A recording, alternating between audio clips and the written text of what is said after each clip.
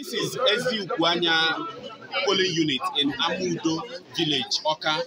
Voting has commenced here. Process of accreditation, as explained to us by the presiding officer, Victor, is you go through the beavers. When your data is confirmed with the beavers, then you check also through the voter register when it's also confirmed before you are allowed to come to cast your ballot. Let's now speak with the presiding officer. Mr. Victor, please, can you please put us through the accreditation process once again? Good day, everyone. All right. My name is Victor. Okay, my name is Victor. Victor who? Udengu.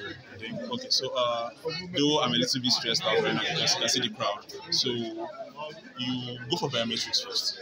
So you have to be confirmed by the biometrics before you now go for the analog aspect of the accreditation.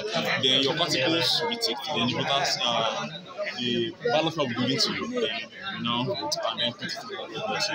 So then you wait around because we plan on closing by 2:30. Though we came a little bit late, so we just extend some time. But once it's 2:30, we'll try to round up so that we can give an accurate and fair election. The weather is actually bright, so we thank God for that. And people are also complying. The vigilantes of the space also help. You can see one of them right there, and the people are also complying.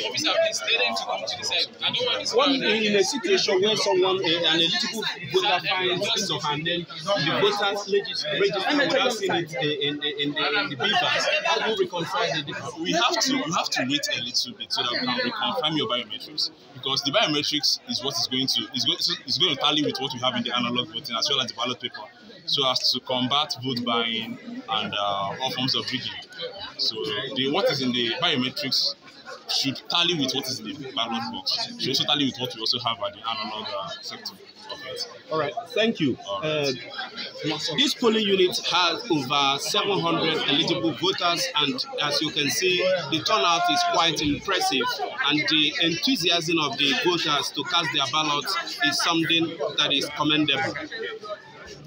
Chukwunonso Nwabueze reporting from Awka, NTA News.